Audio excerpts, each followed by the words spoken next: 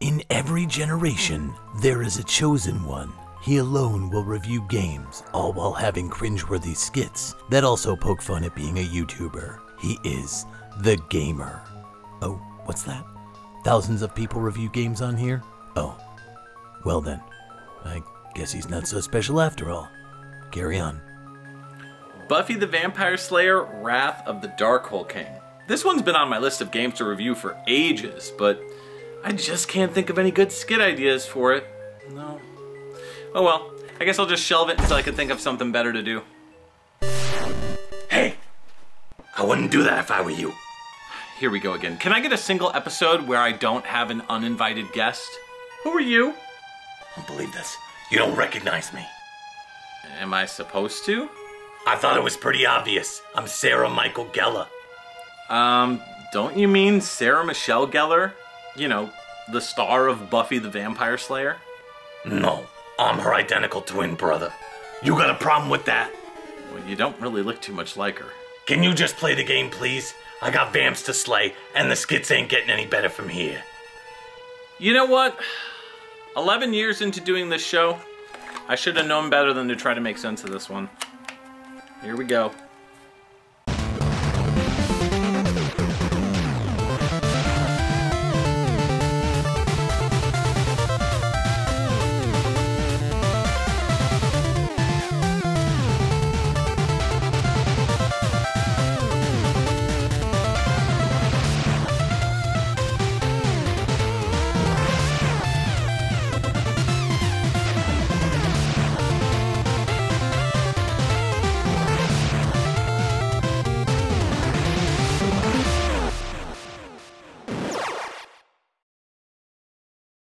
First off, some brief history. Buffy the Vampire Slayer was a 1997 television series loosely based on the movie of the same name from 1992. In the show, Sarah Michelle Gellar stars as the titular heroine. Buffy and her fellow high school friends, along with parental figure, kill coach, and school librarian Giles, work together to stop a slew of vampires, demons, witches, and more, all while battling a little thing called life. The show went on for 7 seasons and was quite the cult hit, helping start up something known as the Whedonverse.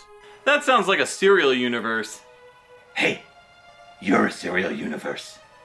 Nice. I don't like you. Joss Whedon, creator of the series, would also start up spin-off show Angel, additional comic books that were considered new seasons, and of course, give the approval for tons of merchandising, including video games. Most probably know the console games Buffy the Vampire Slayer and its sequel, Chaos Bleeds. Heck, some of you may even know about the wretched Game Boy Color game. But did you know that there's a Buffy the Vampire Slayer game on the Game Boy Advance? Obviously they did. They're watching your review on it. Oh yeah? Well then how is this the only current review for the game on YouTube? What? Seriously? Yeah, seriously. Why has nobody tackled this game before? Is it because it's assumedly bad? Maybe it's because it's a licensed game. Is it because it's on the Game Boy Advance? It's probably because nobody could think of a good skit idea. Present company included.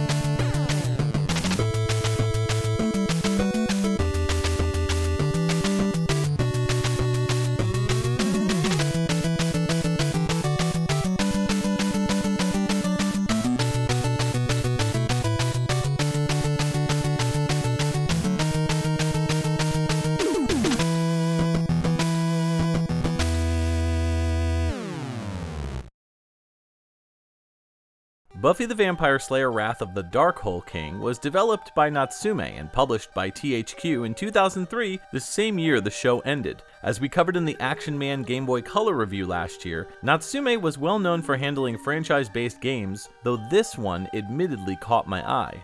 Is Buffy Wrath of the Darkhul King worth sharpening your stakes and breaking out the GBA? The game starts off promisingly enough with some killer title screen music that almost sounds a bit like the show's iconic intro music. Going into the options of the game, the choices involve toggling the music or sound on and off, and a chance to view the credits. Starting up the game, we get a close-up look of a book as the big bad of the game is revealed. The Darkhul King, a demon of immense power, rained terror down for 500 years, eventually opening up a portal to our dimension with a special scepter before being imprisoned in a temple by a sorceress named Elnara. With the scepter hidden, he would remain there for eternity unless someone found it. This brings us to the time frame of, I guess, season 4 of Buffy. I wouldn't know. I didn't get past season 3. I was way more into Angel. Yeah, that checks out. No, that's not what I meant. Sure it wasn't. I mean, the show was better in my opinion. Well, aside from season 4. Yeah, I don't know what they were thinking there. Wait a minute. Why hasn't there been an Angel video game? That would have been awesome. Like a beat 'em up or an action game where you could play as Angel and company, beating up big bads and brooding. Yeah? Well, I would have loved to not have to get implants just to be my sister's stunt double. But you know what? We don't always get what we want. I mean, you didn't have to do that. Hey, it's a family business. And when you're here, you're family. No, that's Olive Garden. Oh, yeah, it is, isn't it? From here we shift into cutscenes that are still images taken from the show featuring the cast from season 4, Buffy, Willow, Xander, Anya, and Giles. There's back and forth discussion of the characters talking about topics like Buffy struggling in her women's studies class, her romance with a character named Riley, something called the Initiative, and a bad guy named Adam? This does not look like a guy named Adam. Look, I know that this is meant for people who made it to this era of the show, but for me, I was totally confused. Well, ignorance is bliss, I suppose.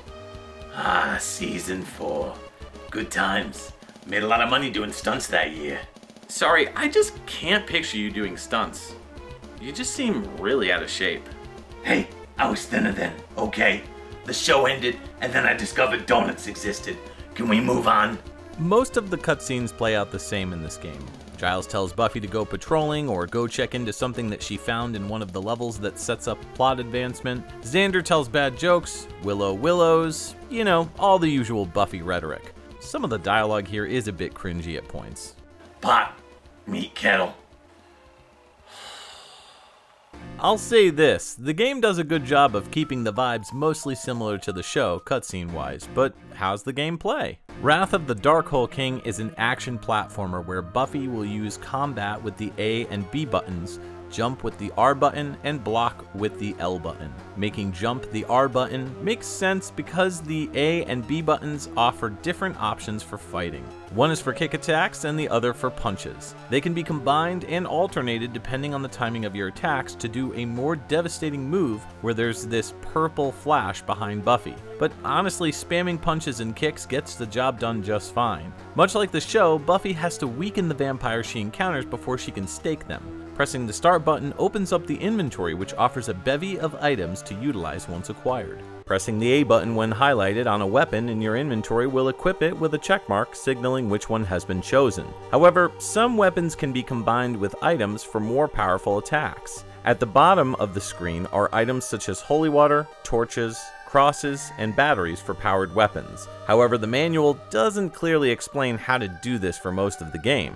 I ended up stumbling around with the items until I finally figured out how this inventory system works. When you select an item, it puts a check mark on it. Depending on which weapon or item you pick, it shows you which other one can be combined with it automatically. Initially, I read the manual instructions as press select on the secondary item after selecting the weapon, but no, this is incorrect. Basically, choose which item you want, and if you have inventory to use for that item, press select when back in the game and the item will pop up.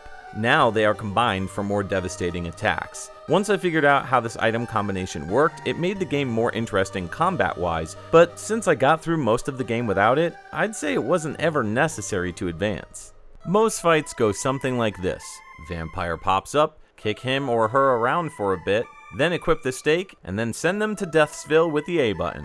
There's the occasional movement where you can just knock enemies into pits, throw them off cliffs, or even blow out windows behind you to let sunlight in, but most kills involve the basic combat and staking method. Initially, I felt like it was kinda tedious to have to keep going into the menu to select the stake, but again, late in the game, I realized you can just press the select button to bring it up by default if your hands are empty. This was a pretty smart decision by the developers. It keeps combat more free-flowing instead of being tethered to an inventory screen for every single fight. You ever play a game, but before you beat it, you end up finding out how to really play the game, so it just makes you want to replay it all over again?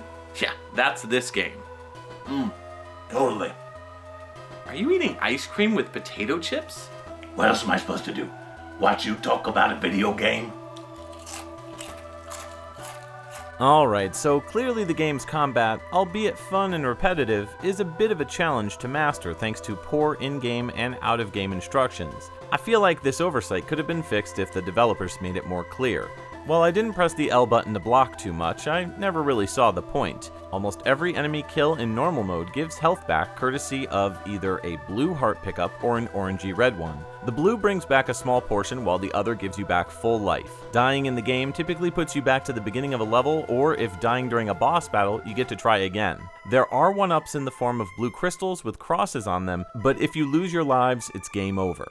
Thankfully, the game has unlimited continues, so you can keep trying if needed. However, if there's unlimited continues, why bother having a life system in the first place, if either dying or continuing puts you at the same place in the stage?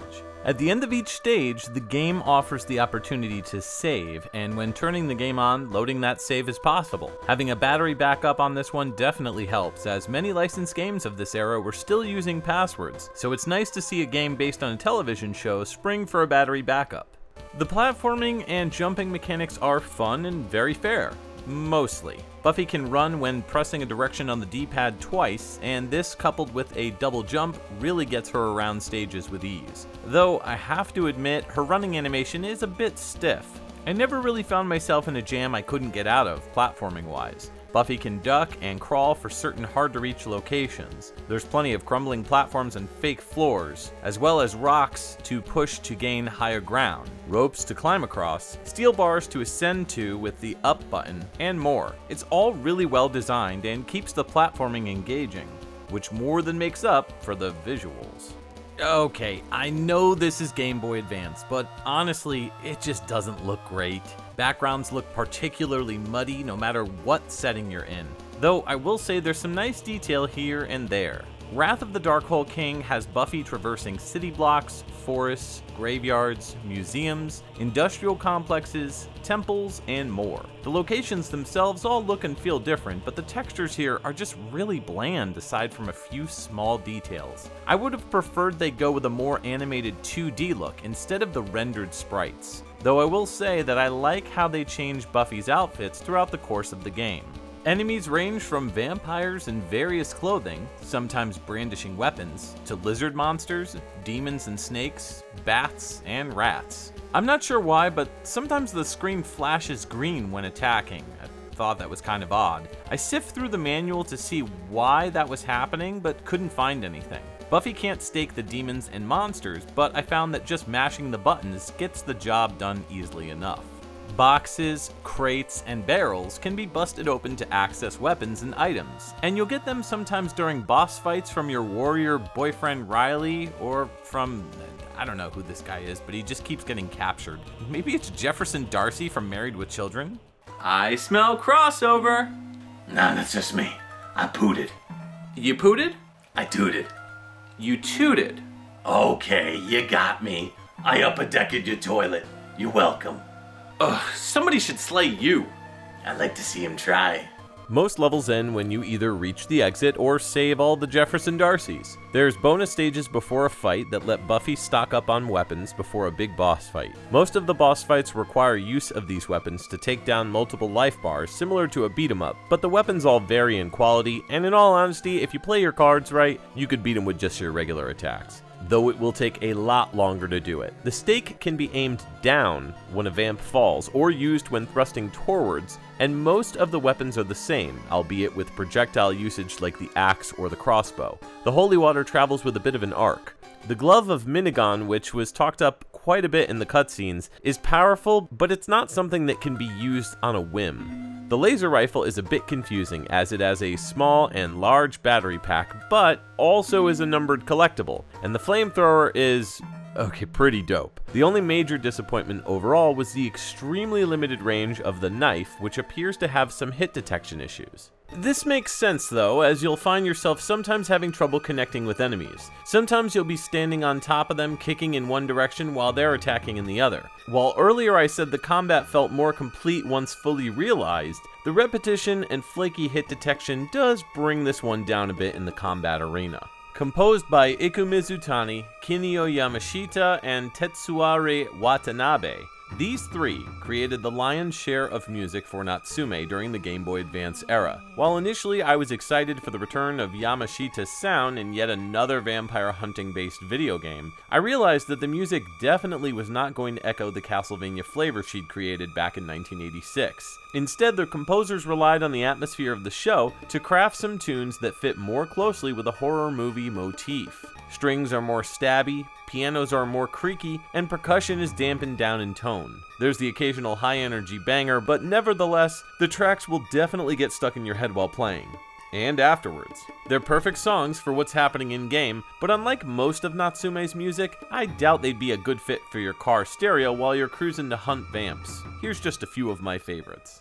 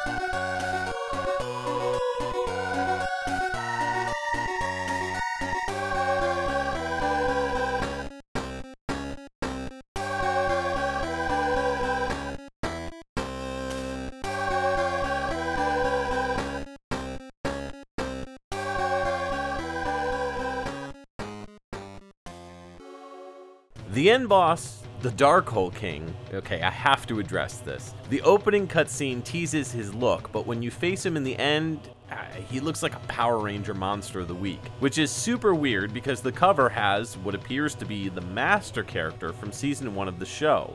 Why put the Master on the cover of the game to give off a vibe that he was the Darkhul King?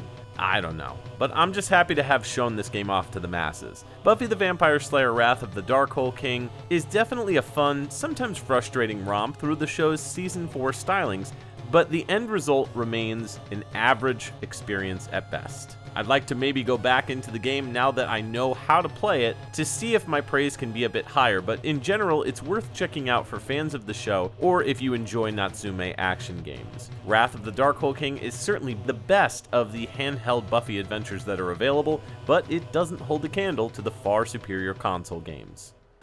Well, I'm just glad that's over. You know, the game was okay. I meant your review. Hey, how about you go fix my toilet? What do I look like? A plumber? Take it up with Giles. I'm out of here.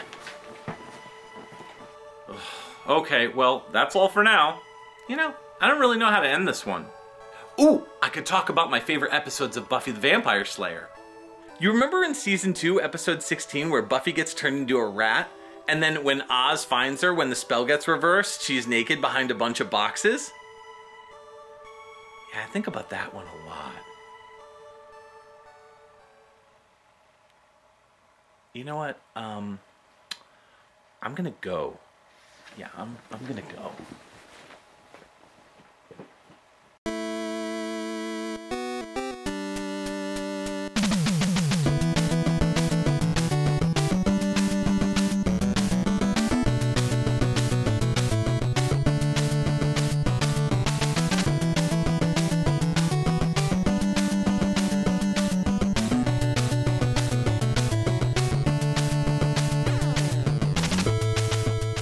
Thanks to all Patreon supporters, but especially the Morningstar WHIP tier and up.